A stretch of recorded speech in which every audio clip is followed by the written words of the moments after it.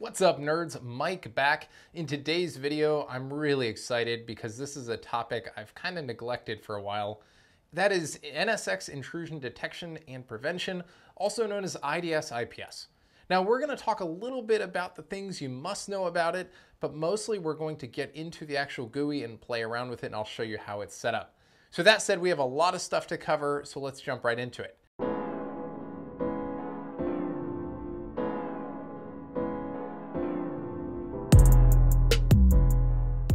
So the first thing you need to know about the IDS and IPS functionality inside of NSX-T is that it is an add-on license to NSX.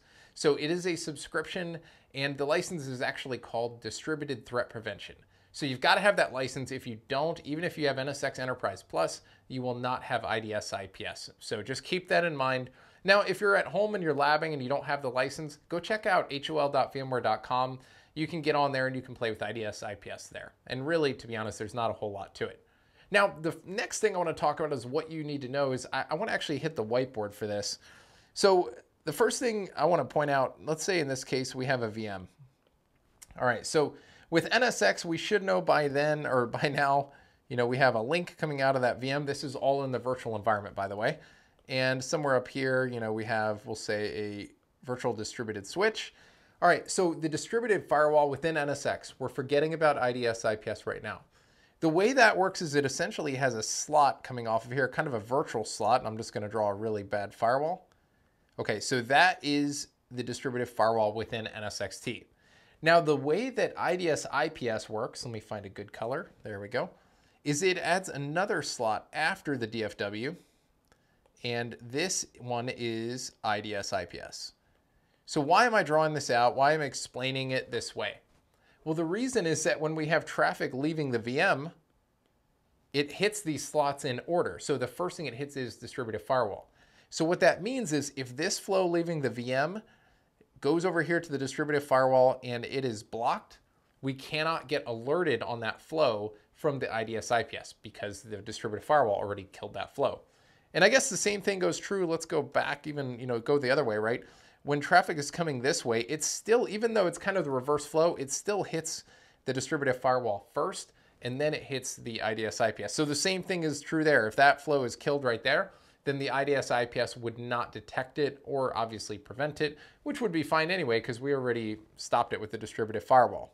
All right, so that's really kind of pointing out the other thing I wanted to say, which is that you have to have the distributive firewall enabled, and it has to permit that traffic in order to get the benefit of the IDS IPS.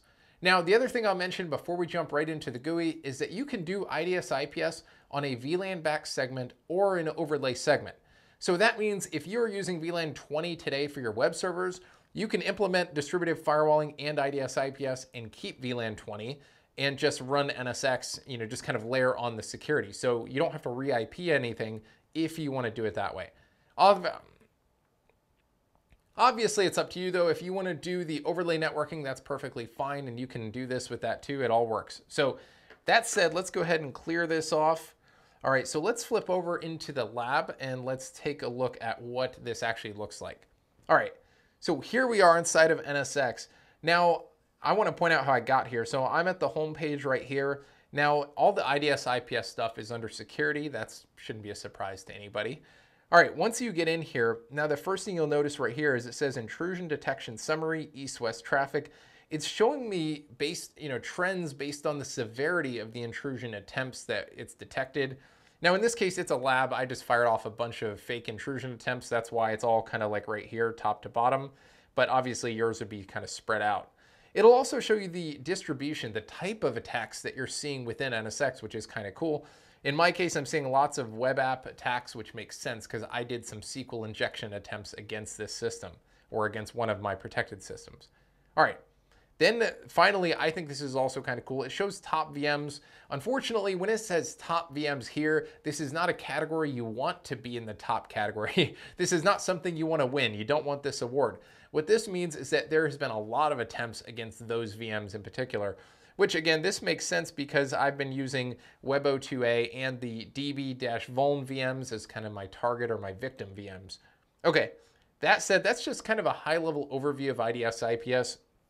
Now, if we want to actually modify it, set it up, all that, we're going to go under East-West Security right here, Distributed IDS IPS.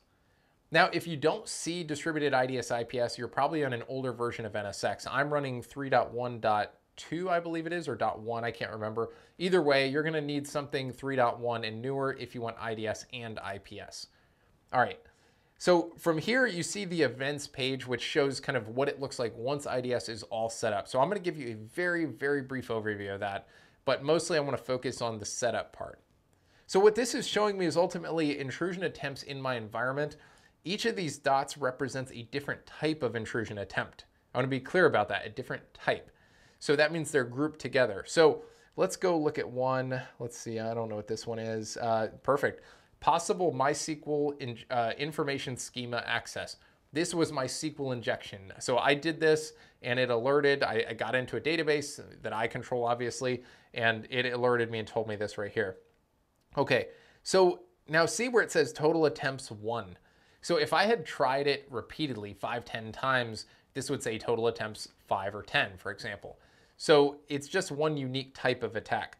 Now the other thing, and actually I want to point out that's perfect that I mentioned that, because the size of those dots also tells you how many attempts there's been. So, you can see that dot is pretty small. There's been 1 attempt. If we go over here, the red one is pretty large. Look at this, total attempts 60. Now I kicked off an Nmap scan and that's what made this so high. But the point is, large circle, bad, small circle, still bad, but not as many. Now, also, the dots themselves, I crack myself up sometimes. Also, another thing worth mentioning is that the dots themselves will do a slow flash or blink when there is an active attack going on at that moment, which is kind of cool. So you talk about minimizing noise, that's a great way. You come in here and if it's flashing, you go after it first because that is a current ongoing attack. Now that said, another thing I didn't mention is that the colors of the dots correlates to the severity of the type of attack.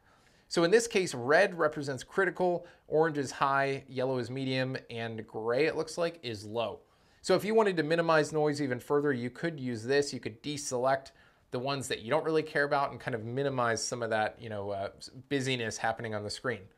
All right, so that's that. Now, the other thing I'll mention here, we can go back the past 14 days right now within NSX if you want to look at these events. That said, let's go check out the settings. So as far as implementing IDS IPS, how do you implement it? The best way I could tell you is once you're in the GUI, it goes from right to left. I don't know if my hand, because of the camera. I'm not sure what to do with my hands. We're going to click on settings here.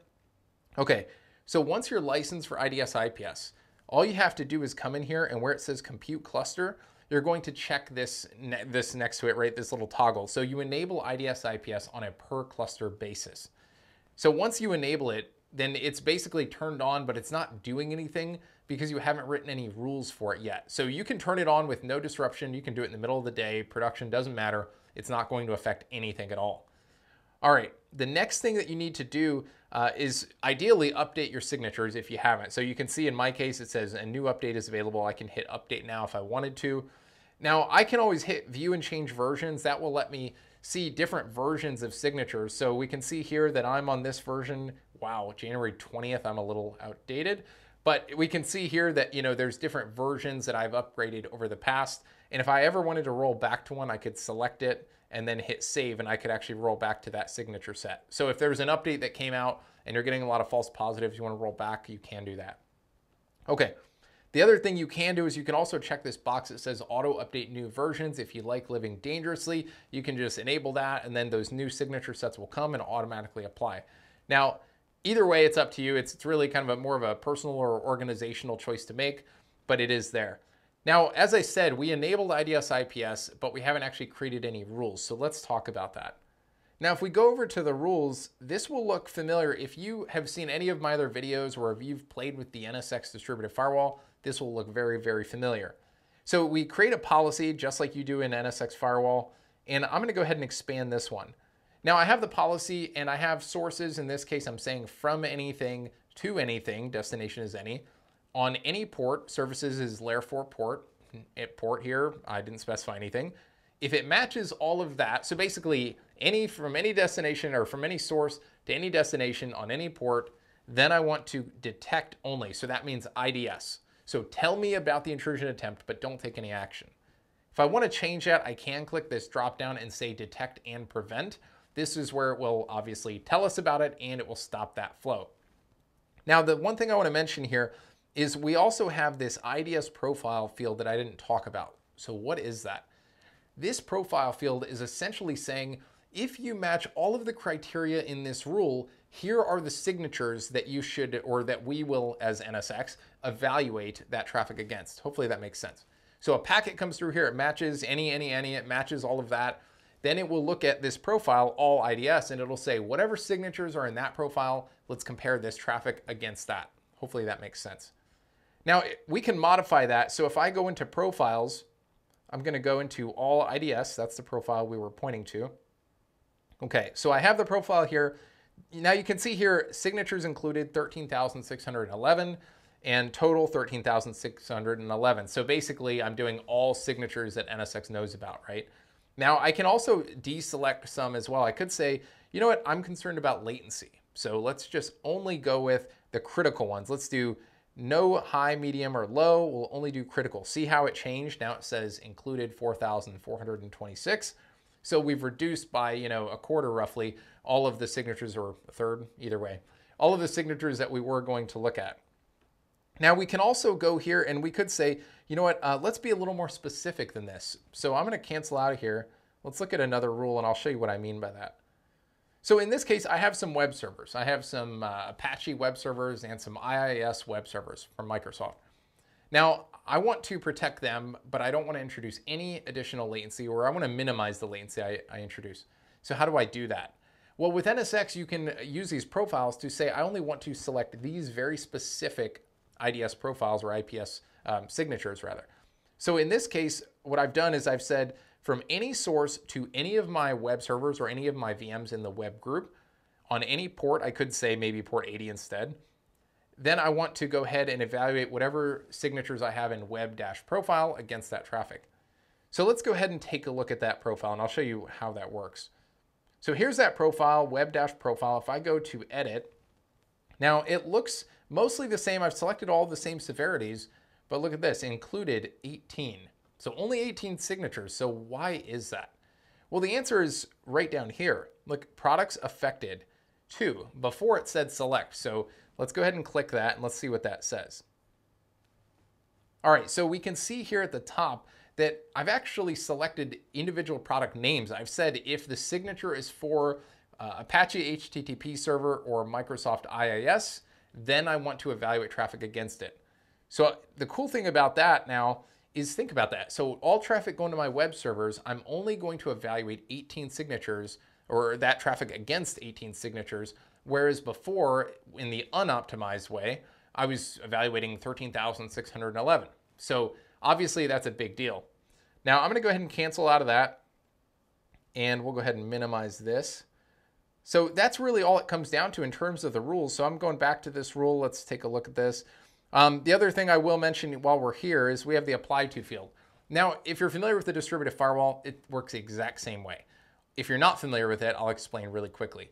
All this field does is say, if you meet all of the criteria in this rule, where should I program this rule at, on which endpoints or which VMs or workloads, right? So in this case, what I'm saying is only apply this rule to my web servers. If you see DFW, it will apply it to anything connected to an NSX port group, period. So in that case, that's why I had all IDS. So anything in NSX, that's connected to an NSX port group, it's going to get IDS, IPS, right? Or in this case, this rule is only IDS, right? But maybe my web servers, I want to go ahead and, you know what, I'm just going to do IPS for my web servers, right? Now I could probably optimize this and write this a little bit better, because the way I have it, I have an any rule at top, and then I have a more specific rule at bottom. I probably wouldn't want to do that, but I just wanted to illustrate the concept. All right, so that's all I have for you today. I hope this was helpful. I haven't done something on IDS since, I think it was NSX 3.0, so I was definitely overdue. So I hope that you found this useful. Either way, hit the subscribe button, because you know what? It doesn't have to be useful to subscribe. You can do me a favor. So that said, I hope everyone's staying safe and healthy. Until next time, stay nerdy. I know somebody's wondering why I have my phone up against my iPad. Let me show you. If I move my phone and I start drawing, it's not doing it now. That's what I was looking for.